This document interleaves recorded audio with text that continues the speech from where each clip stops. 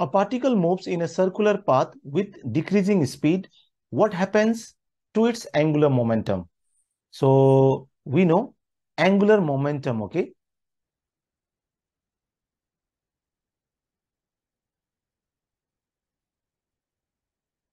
Vector L equals cross product of position vector and linear momentum. So we have this, okay? So this is the position vector, okay? And vector P is linear momentum, and we know linear momentum, okay, in magnitude P equals M times V. So we have this.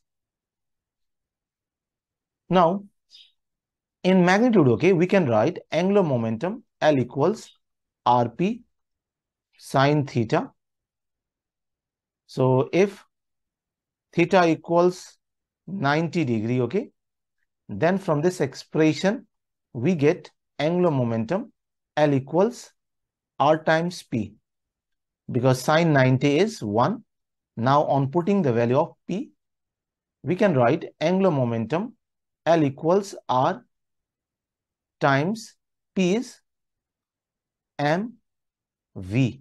So L equals mvr.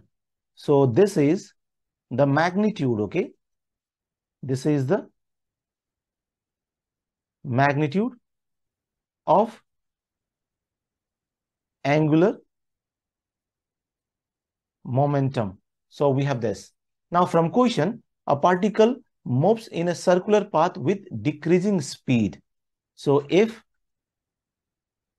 the speed v decreases, okay, then from this expression, okay, the magnitude of angular momentum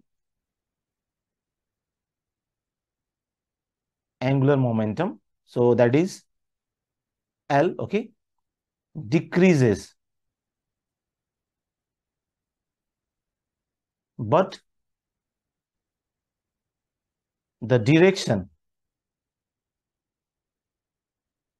of angular momentum, okay, we know angular momentum is vector, okay, but the direction of angular momentum do not change.